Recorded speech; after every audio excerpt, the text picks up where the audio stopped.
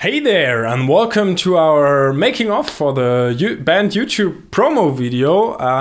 Last week we gave you a little glimpse behind the scenes, and this week we show you how our editing process worked out. We first, of course, looked at all those different shots we had and then used pluralize to synchronize all of them, because as I told you last week, we shot especially the conference scenes from a lot of different angles and had a lot of different audio files for that with 3 different mics on the table. So we had a lot to synchronize, and pluralize is really great for that. Griffin from Indie Mogul already introduced that, if you have seen this, and also a subscriber to them. It's a really great program. You just take all the files, for example in Premiere, put them in there, then export them as an XML file, feed that to pluralize, and then it will do its magic. Then you can again export an XML file, put that back into Premiere, and boom, there are all your synchronized clips. What?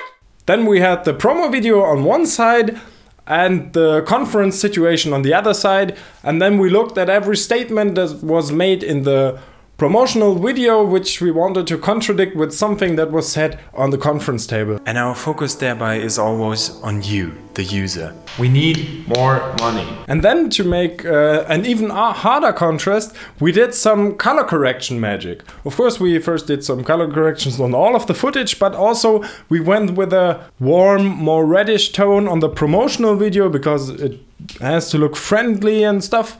And for the conference table, we went for a more bluish, more harsh tone because we wanted to put them more apart. Because when you look at those shots, in some of them, I look pretty much the same. I am in front of a white wall. So you want to put them apart furthermore with the color correction. Here at the YouTube design department. And then there's the sliding door effect, which is fairly simple.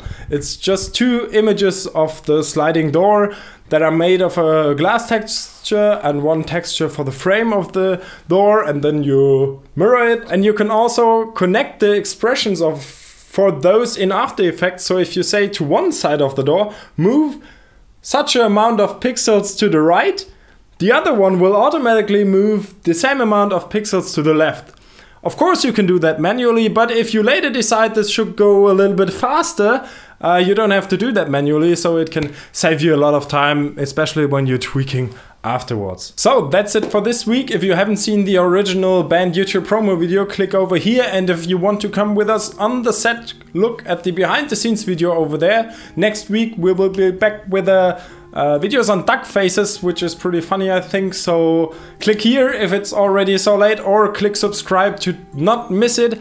And please vote for our fake photo sets in real life video, which is still on the run for the German Web Video Award. See you soon, goodbye, thanks a lot.